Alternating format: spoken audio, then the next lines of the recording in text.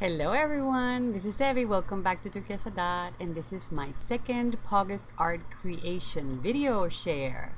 So today we're going to be working in my art journal. This is part 1, and for this page I've gone to my art journal and found this spread that I had already worked on, and I'm thinking of Betta Fish.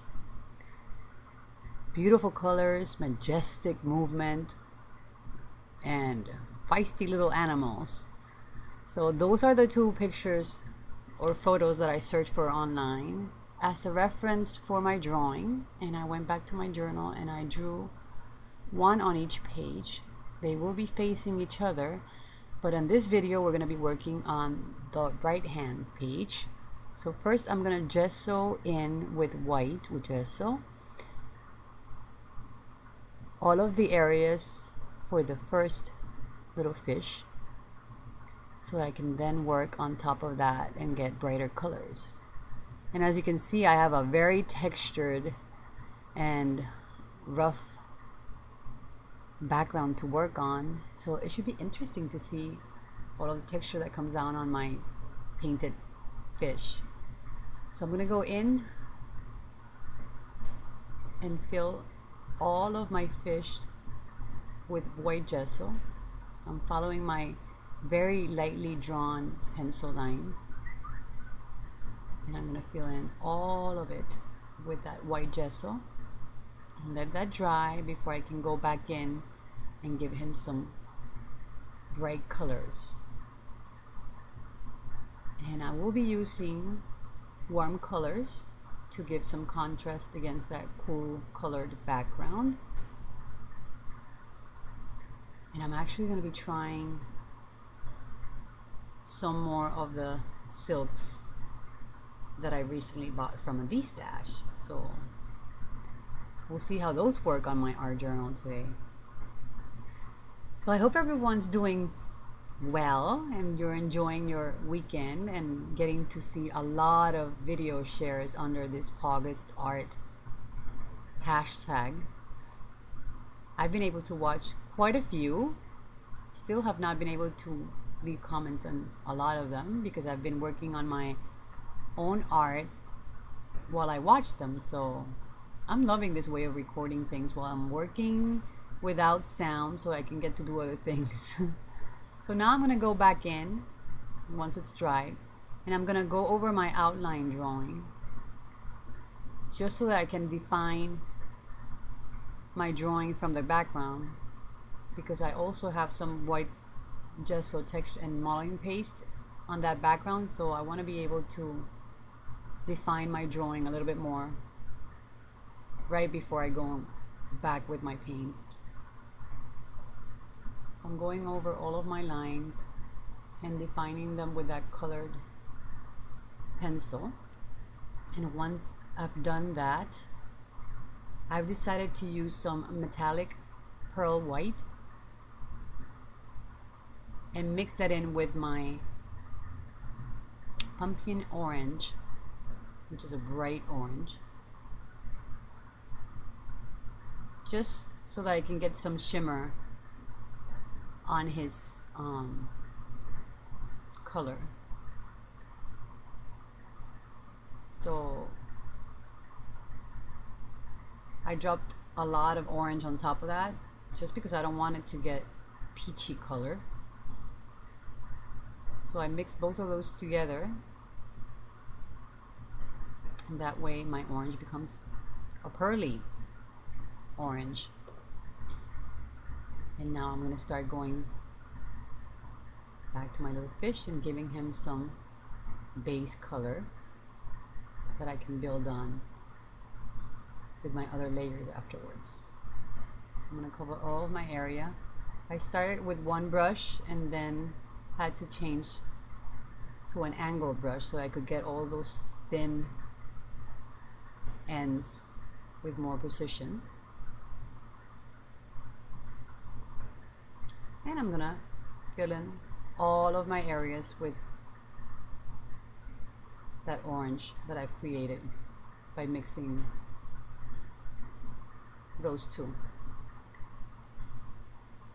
So hopefully I'll be able to work on both pages today, but I want to make sure that at least I have this one already done, and I'll share it with you as I create it. And then I'll be going back and creating my second page and adding the drawing part to it. So I thought it would be perfect to use both of these, one on each page, because as you know, the Betta Fish, I don't know how you pronounce it in English, but it's B-E-T-A. So we call it Betta in Spanish. You know, you can't have them together because they always fight. So even when they're looking at their own reflection, they open up and become aggressive. So since I had that little aqua division between those two pages, I decided it would be kind of like two little fish tanks looking at each other. And I'll have this one looking more peaceful and regal, but relaxed in his own area. And then I'm thinking of creating the other one with his aggressive pose. So now I'm gonna go back in with the silk paints, and I start with a lighter color, which is the one that I just showed. I think it's the apricot nectar, and I lightly make some defined lines on it, but I'm not quite happy with the contrast that I'm getting against my background. So I decide to change it up and go to the ginger peach, which is a darker tone, and start playing with that to see how I like that on top of all of the acrylic that I have already painted. And as you can see, this one gets a lot darker,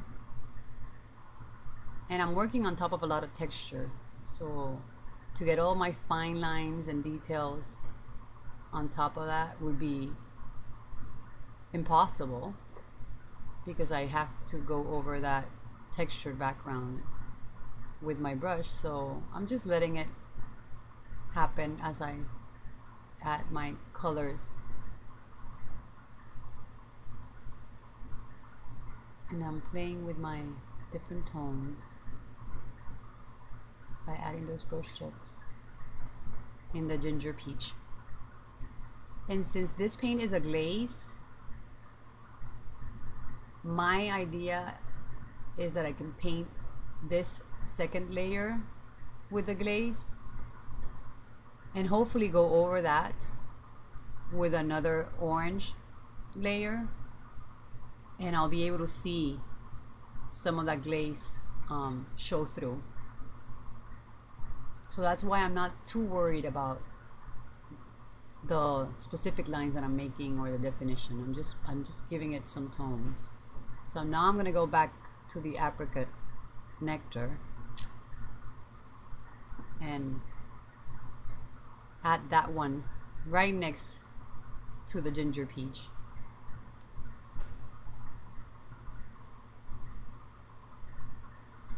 And once again, I'm fast forwarding or speeding up the process, so you get to see how I add all the colors and all the layers, but in a fast mode, so you don't have to sit through all of my painting, which is very relaxing to me. So I take my time and I do it carefully and peacefully. I don't rush through.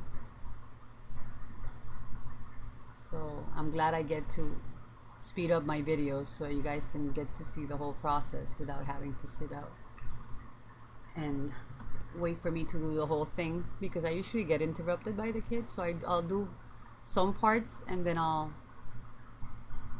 stop and go do whatever has to be done, and then I'll come back and add another layer, and that way I can get to play and do my projects without having to stress about having to film them in one shot.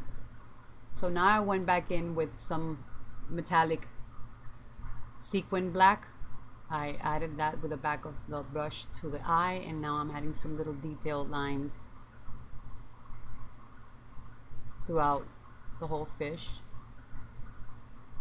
And once again, I'm thinking of going over all of this with the bright orange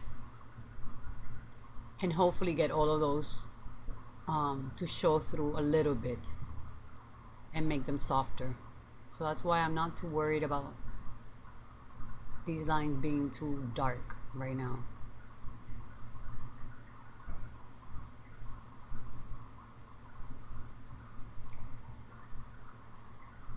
So I'm hoping to finish this early today so that I can upload the video and then I can get to watch all of the other videos that I haven't been able to watch because I knew I would want to like sit and really take a closer look at what they were painting or drawing or creating. But I love the way this has helped me keep motivated and wanting to try new things and just wanting to play and experiment with themes that I haven't worked with, like animals. I'm not one to work with animals too often, so I wanted to do something that had to do with land and something that had to do with water, and I don't think I'm gonna be able to go to get to the sky part, at least not during the hashtag. But I was hoping to be able to do some kind of fish and some kind of land animal and then hopefully some kind of bird, but it's not looking like I'll be able to because I was way too tired yesterday and I fell asleep super early and I didn't wake up until today. So now you're gonna see me add that bright orange over everything that I just painted. And I start with a bright orange and then I'll go back into the pearlized one that I still have on my plate and play with that too. And just keep adding different tones of orange to my little fish here.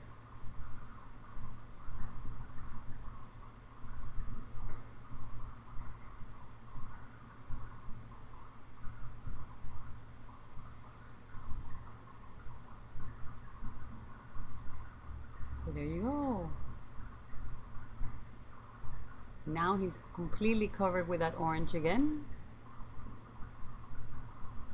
But you still see some of the colors that I added underneath showing through.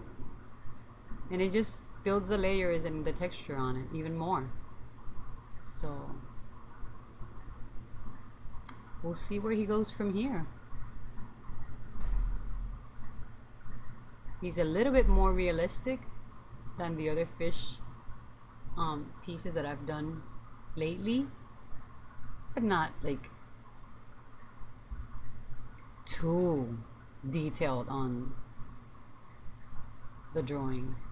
I'm just letting the paint flow and letting it tell me what to do. You know, I'm just going with it and having fun. It's my art journal, so it's, to me, it's like a visual exploration of materials and drawings and paintings and techniques.